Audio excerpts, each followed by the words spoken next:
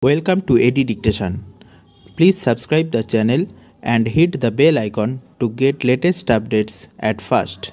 If you have any query, then please let me know in the comment section below. Ready, start.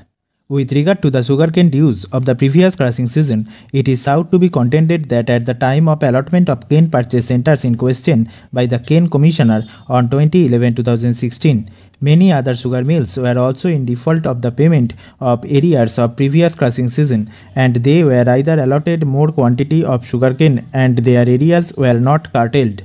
The arrears of cane dues of the sixth respondent for crushing season 2015-16 cannot be made the sole determinative factor in the assignment of cane purchase centers. Each and every guided factor under Rule 22 of Rules of 1954 is equally important in the matter of reservation and assignment of area. The entire dues for the current crushing season 2016-17 are being duly and timely paid by the sixth respondent. Against the total dues of Rs 110 lakhs, Rs 91 lakhs have been paid for the present crushing season 2016-17.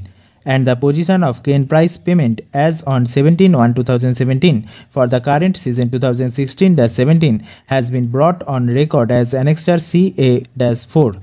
So far as the dues for the previous crushing season 2015-16 are concerned, it is submitted that the sixth respondent is making all efforts to clear its debts of the previous crushing season, and the sixth respondent is required sufficient sugarcane for its survival/revival and for clearing its past dues. Para.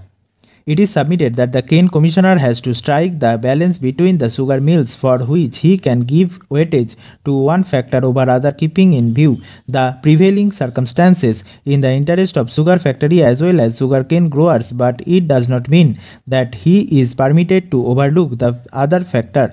Rather, it can be said that he has to look into the matter of one sugar mill in comparison to other sugar mill, considering all the guided factors, and apply the same in the prevailing circumstances.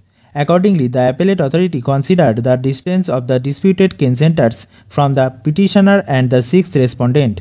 The distance of the cane purchase centers in question is much closer to the mill of sixth respondent in comparison to the petitioner sugar mill, and the appellate authority has rightly considered the same while allotting the cane centers in dispute to the sixth respondent. The appellate authority has also considered the fact that the cane centers in question were reserved centers of the sixth respondent, and the same was continuously allotted to the sixth respondent in previous years. The sixth respondent had paid the entire dues towards sugarcane price and commission for all years except the last crushing season for the reasons beyond its control. The sixth respondent was constrained to approach the Board of Industrial and Financial Reconstruction (BIFR) in the year 2015. The sixth respondent is before the BIFR and is undergoing restructuring. However, the sixth respondent was restrained by the BIFR from alienating or transferring or otherwise creating any third-party right/interest in respect of their immovable assets without permission of the BIFR. Para. Against the order dated 6/6/2016, the sixth respondent had preferred an appeal before the Appellate Authority for Industrial and Financial Reconstruction. The AAIFR set aside the order dated 6/6/2016 and permitted the sixth respondent from selling its assets. In terms of the said order, the sixth respondent had clearly mentioned the assets to be sold and suggested a scheme relating to the entire sale proceeds from the sale of its assets, which were to be deposited for payment of arrears of cane dues for crushing season 2015-16.